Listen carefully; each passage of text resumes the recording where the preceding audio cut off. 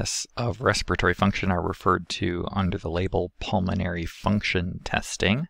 This could include measuring a variety of things like vital capacity or inspiratory capacity that we've studied before.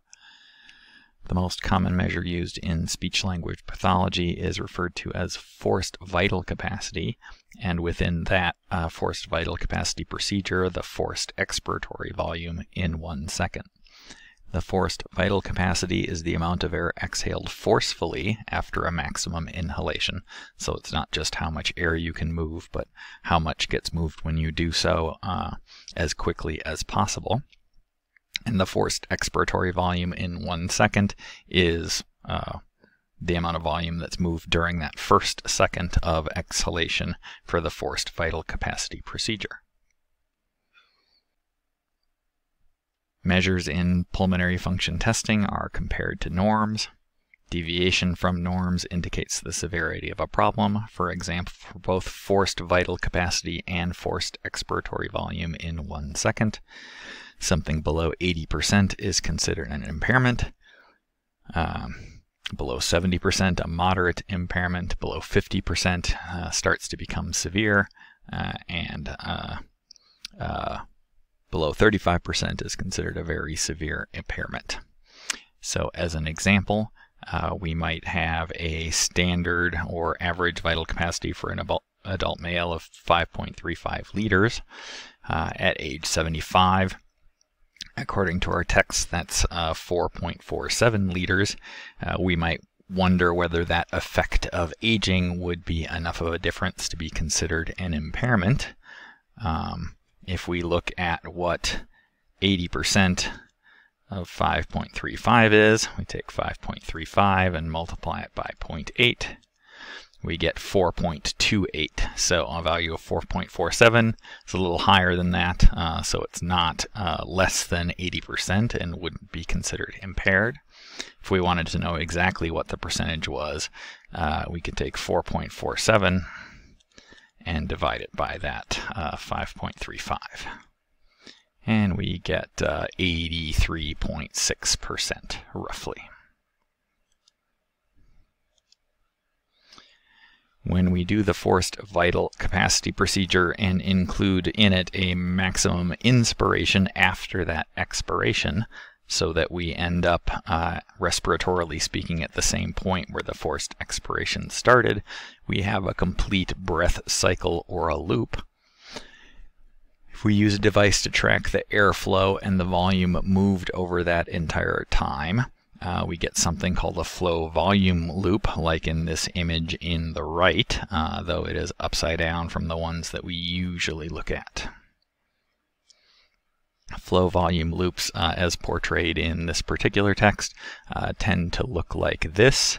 We start by a maximum inspiration as our starting point. We then exhale air as quickly as possible. Typically, that exhalation ramps up in terms of volume very quickly. And then that volume that gets moved decreases steadily over time until you reach that maximum expiration point, until you've moved your full vital capacity. Then inspiration ramps up fairly quickly but levels off, extends for a while before reaching a full inspiration again. In comparison to that, typical pattern we find in a loop, if we see a less aggressive increase in airflow during expiration, or a significant bend in how that airflow decreases in rate, that can indicate either a restrictive or an obstructive airflow pattern, which indicate problems in either the lung part of the respiratory system or the bronchial tree part of the respiratory system. So when you look at a flow volume loop, a normal loop has a very fast rise to a peak expiration, has a gradual decline in that expiration flow. Expiration ends near some sort of normal value for a forced vital capacity, and then the inspiration coming back follows a roughly semicircular curve to close the loop. Abnormal loops can have expiration rates that level out below what is a typical peak. Similarly, there could be a leveling out of the inspiration rate below what is a typical peak. And finally, you could have a lower than usual forced vital capacity volume, which basically gives you a sort of a smaller looking loop compared to a typical loop. Pulmonary function testing is carried out with a variety of devices. A spirometer is the one that's typically used for the forced vital capacity procedure. It can measure volume and flow rate directly, basically by exhaling and inhaling through the device. Additional measures for pulmonary function testing can look at the different dimensions where respiration happens. So for example, we've talked a little bit about the chest versus the abdominal use of respiratory muscles during respiration. That would be evaluated by respiratory kinematic analysis. In plasmography, you have the body in a fixed space. Like, for example, you could submerge someone up to the neck in a pool of water, and then when they breathe in and expand their respiratory space, the water would be displaced. It would rise as a result of that inspiration. It would fall again during expiration, and so you could measure changes in respiration based on water level. That's something that was done historically quite a while back. Respiratory inductance plasmography uses bands around the thorax and the abdomen, and that can detect expansion or contraction and be used to estimate changes in lung size and also differential use of the chest wall versus abdominal portions for breathing. A magnetometer uses electromagnetism to determine the positions of pellets that are called coils within a magnetic field. This is a way, without having to wrap bands around the body, that you could measure thoracic and abdominal expansion or contraction as part of respiration.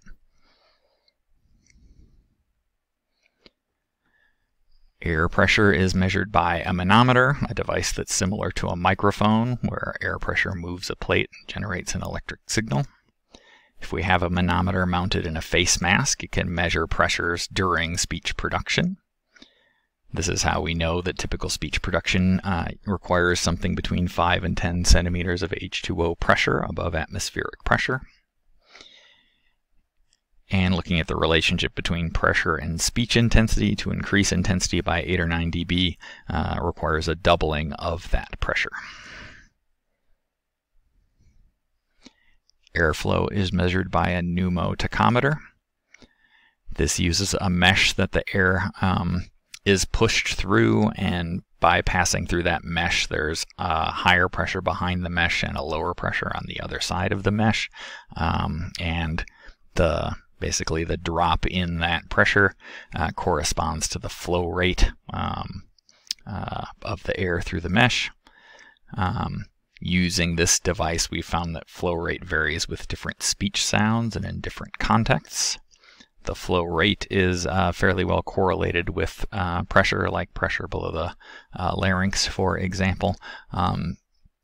So we also know that there are variations in pressure for different speech sounds in different contexts. Airflow can be an indicator of respiratory dysfunction. For example, if you have greater than normal airflow, you may be using your breath inefficiently as part of your speech. This inefficiency in using your breath can, for example, indicate a problem with phonation rather than respiration directly. We can have excessive airflow when we have a very breathy voice, and this could be caused by a physical obstruction, something like a polyp on the vocal fold that creates an inability to close the vocal folds. We can also find if there's very low airflow, the voice may be too tense in like a pressed voice quality. Some airflow measurement devices can contain a separate chamber for the oral and the nasal airflow, so a division basically between the mouth and the nose inside the mask, and that can be used to look at how the velum is functioning. So if the velum isn't particularly strong, or if the person has a cleft palate, you would have abnormally high nasal flow, whereas normally you would expect nasal flow to be blocked off during most speech sounds. If you happen to have an inadequately mobile velum for some reason, or an obstruction in the velopharyngeal port, you may have abnormally low nasal flow when you otherwise expect it, like for nasal sounds. In summary, we can measure a variety of aspects of airflow related to respiration. We can look at what kind of volumes we have for respiration, such as with the vital capacity.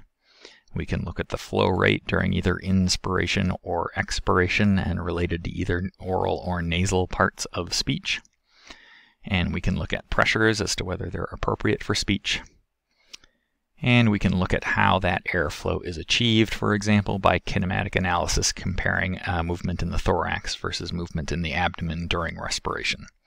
Each of these different measures may be useful in pointing toward different respiratory or phonatory problems in speech production.